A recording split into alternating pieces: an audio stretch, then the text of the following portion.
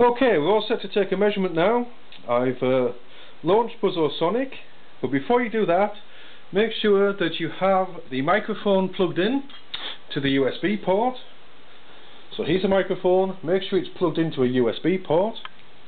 And very important, also make sure that you have the hasp key. This little blue key here should also be plugged into the side.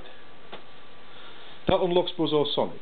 So we plug in the microphone, plug in the hasp key before launching Buzzosonic. Now when the microphone's plugged in, you see here there's a button that should be down and lit. It should be green, so that needs to be turned on. So when Buzzosonic opens, it fills the window and it's all set to go. So all we need to do now is put in the sample. So just like before, we put the sample on these supports, place the microphone next to but not touching the sample, and all we need to do now, using the small impulse tool just like before, we hit the sample on one end, and it's as simple as that. So we've got this.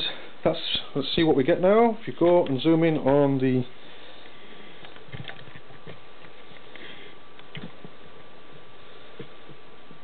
we see a value of 1281. Incidentally, the upper graph is the spectrum. So here's the spectrum, the lower graph is the waveform, and this is the table of results.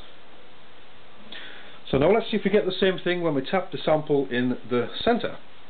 We should do, of course.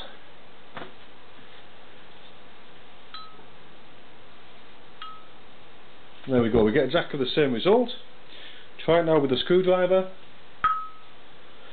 And once again we get the same result, but this time the waveform was over 100%.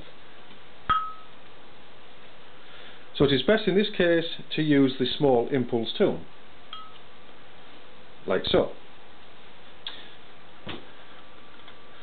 Now we can open up the modules. There's an elastic constants module at the top here. I'll zoom in.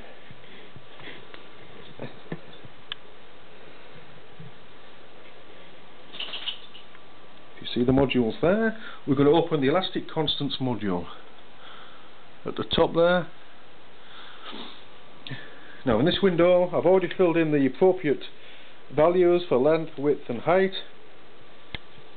As you can see, we end up with a Young's modulus of 3.9 gigapascals or 568 KSI.